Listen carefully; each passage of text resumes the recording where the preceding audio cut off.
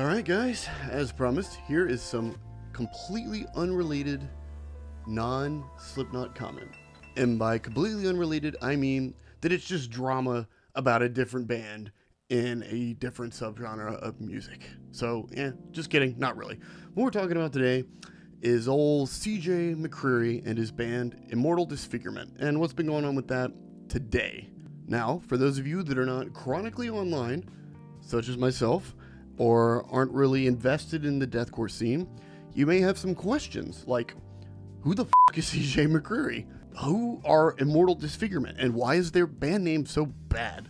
Is this the same CJ that was the vocalist for Thy Art Is Murder, who said some stuff online and apparently had some problems with his bandmates and got canned during the album release, and the album came out without his vocals on it, which is nuts and an entirely different story. But to answer some of those questions in no particular order, no, that is not the same CJ. That's an entirely different drama and an entirely different vocalist. And I'm not going to get into that here, but who is CJ McCreery? CJ was the original vocalist for Signs of the Swarm. He was on their record Disfigurement of Existence before he joined the now mega famous band Lorna Shore. His vocals are on the album Immortal, which is a record that I, enjoyed a good bit. However, after Immortal came out to, pretty high acclaim, more success than the band had ever gotten to that point, despite grinding it out in the scene for over a decade, I think, he was suddenly and abruptly fired. They just put up this Facebook post, effective immediately, he's out. And everybody was like, oh my God, what happened? And then all this stuff started coming out. Now, the stuff that I'm referring to, allegations of some, at best, questionable behavior with women, racist attitudes and comments, being an awful bandmate, not being very serious about projects, not showing up when people needed him, and also posting what might be the most egregiously tone-deaf official statement about the allegations video I've ever seen in my entire life. Tragically, that video was taken down apparently in the last few months, so I can't show it here, but here's a shot of it and old CJ and all of his glory. If you need any proof of these allegations, you can go comb through the deathcore subreddit, where even other band members of deathcore bands are commenting to confirm his shit behavior. You can listen to episode 33 of the Get Tucked podcast with Lorna Shore's drummer, Austin Archie, who is an absolute machine and does inhuman things on the drums, where he kind of goes into why they fired him, why he was so hard to work with, his attitude, all these other problems, on top of the allegations about women and the racism stuff. So it was not looking good for CJ when he was tossed and semi-banished from the scene. There were still people that defended him, of course, but he kind of disappeared for a bit until he came out with that official statement video.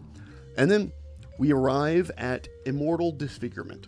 Now, Immortal Disfigurement is, or was supposed to be, CJ's comeback band. The band name, Immortal Disfigurement, has to be CJ's idea because he was the vocalist on Signs of the Swarm's Disfigurement of Existence record and Lorna Shore's Immortal record. So you get Immortal Disfigurement. Don't feel bad if you didn't notice this right away. I didn't. It took me a little bit of time, and I was like, oh, that's why it's called that. And that explanation actually somehow makes the band name even worse, but we're not going to get stuck on how awful that band name is. It's a deathcore band name with big scary words and lots of syllables, the usual. So why am I talking about this band, and why am I talking about CJ? Well, Immortal Disfigurement so far released 4 singles that a good amount of people enjoyed, so there was a not insignificant amount of hype behind their debut album, which was actually supposed to come out this week. And oh, sweet baby Jesus, that is not at all what happened. The album did not come out. First of all, instead of releasing the record, a message was posted on the band's official Instagram saying that they were going to delay the release for mixing and mastering reasons, and that they were going to work hard to give the fans the album that they wanted to give them, and blah, blah, blah, blah, blah, blah, kind of the usual. However, after that statement was posted, the instrumentalist Harry, I don't want to try to butcher your last name, man, I'm sorry, I'm just not going to say it, I'm going to call you Harry. Harry, the guy that they hired as the chief songwriter, posted a lengthy message on his own Instagram saying that effective immediately, which may or may not be a hilarious callback to Lorna Shore's firing message, he was no longer part of the project. Not only was he no longer part of the project, but he was going to be releasing the remaining 6 songs as instrumentals without CJ's vocals on YouTube for free. Additionally, he said that he had received no compensation for his work, and that one individual was basically the fault for the album not coming out, him not receiving compensation, him not being involved in band decisions despite writing the music. And I bet with a little bit of neuronal firing, a little bit of time to think, you can figure out who that one individual is. That's right, it's CJ. CJ's being a piece of shit apparently, and that's why this album didn't come out. However, that's not the only thing that happened. After Harry jumped ship, the drummer, Leo McLean, posted a message on his Instagram saying that he was leaving the band. Poor Leo, he was the drummer for Worm Shepherd, and he left for reasons that I haven't, investigated enough to feel comfortable covering, to join this project, which then flopped. So now he's like 0 for 2, poor guy. And, if you've watched his YouTube videos, he's clearly very, very talented, and he's a young guy. He did stuff like cover Infant Annihilator on the drums on an electric kit, which is nuts if you know anything about Infant Annihilator. The music is basically not performable. It's inhuman. It's programmed. It's supposed to sound like that. But, he was able to play it, which was just absolutely nuts. I was stunned the first time that I saw it. So, now we've lost the songwriter and the drummer. Go ahead and give Harry some support. Check out the instrumentals on his YouTube channel. I'm going to post them in the description of this video. I know that there are some of you who will say, hey, you guys should have known what you were getting yourself into with CJ. Why did you join a project with a guy who's got all these allegations, a lot of which have been confirmed by multiple people and other high-profile bands? But Harry actually went on Reddit and posted a comment addressing this, which I'll put here. I've censored his name because I don't know if he wants a million messages pouring in, but you can go find his comment. Harry here, honestly, man, I agree with you in regards to, I should have known better. I had to absolutely gaslight myself into thinking it would benefit my career during the beginning stages of working with him. I was a completely nobody songwriter, and I had no platform, very few clients. The needed potential boost that it would bring, even despite all the controversy, would allow him to, pursue his dream, feed his family, make some money off of this. It seemed like an opportunity that he didn't want to pass up despite, the massive risk in joining a project with CJ. And I can absolutely respect his response and his honesty in this. It's a big opportunity. CJ is a very high profile vocalist. He's a pretty good performer. His vocals are crazy. I feel bad for the guy. He's clearly quite talented as a songwriter, and I think had the album had a normal release, a normal media cycle, and come out as planned with CJ's vocals, it would have been very well received in the deathcore community, especially with this orchestral and slow breakdown centric sound that seems to be really dominating the genre right now. So I wish him and the other instrumentalists aboard this clearly sinking ship the best. It's just a shame these guys didn't notice that there were massive holes in the ship, or just chose to ignore them, or notice the fact that the ship was swimming in an ocean of liquidy shit created by CJ. So they were just going to drown in it regardless. I'll put Leo's message up here from Instagram so that you guys can check it out real quick. The 2 remaining members have yet to issue any sort of response. I honestly don't even know if they will. There's already so much drama around CJ. I don't know if they can even do anything with the songs because they belong to Harry. As far as CJ's career in the deathcore scene, I think it is approaching or has arrived at perma-death.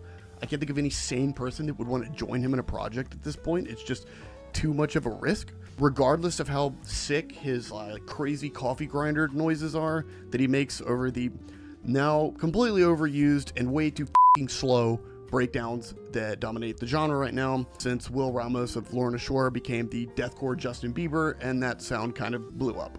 No offense to Will, love you buddy, you're a great vocalist. I kind of hope Immortal Disfigurement's collapse marks the end of this Vocalist Olympics thing we got going on with the slow breakdowns and the orchestra stuff, because everybody seems to be doing it.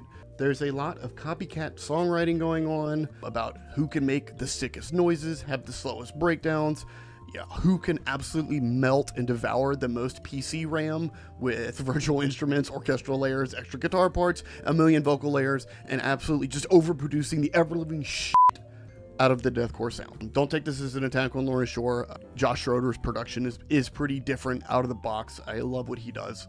So this isn't an attack on them. There's a reason everybody is copying Lorna Shore's sound right now, but I'm kind of hoping we're going to take a, veer a different direction, let Lorna Shore do their thing, and stop all these bands coming out with the dum, dum, dum, dum, dum, It's just, I've just had enough. It's time to focus on sound writing, or at least pick a different sound to copycat to death. Having said that, I am really excited that bands like Lorna Shore and even Sleep Token are blowing up. I love Sleep Token, unashamedly, I will defend them. I'm glad that they're blowing up because they're introducing new ears, new generations to heavier music.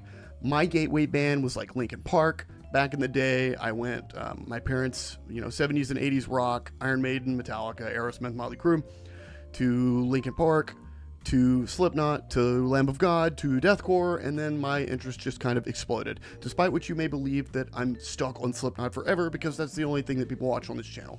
Until now, because we're talking about this shit instead. What these bands exploding does is it gives a platform for other heavy bands to be noticed and get exposure that they otherwise may not have gotten. And that is a net gain for heavy music, period.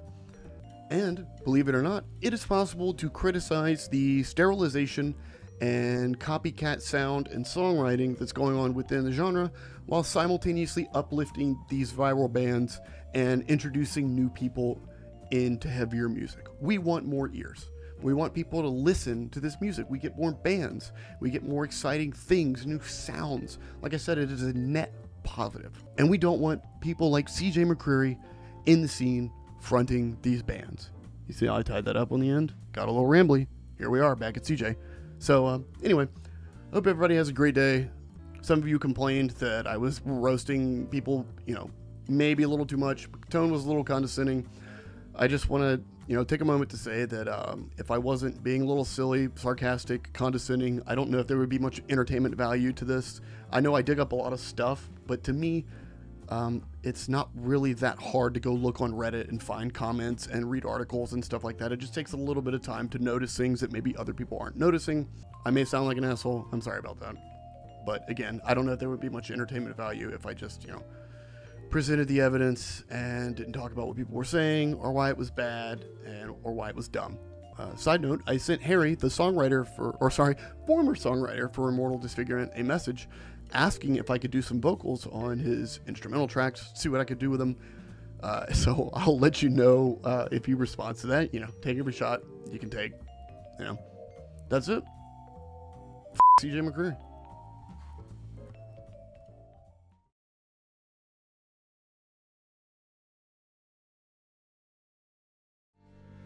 Take number 2.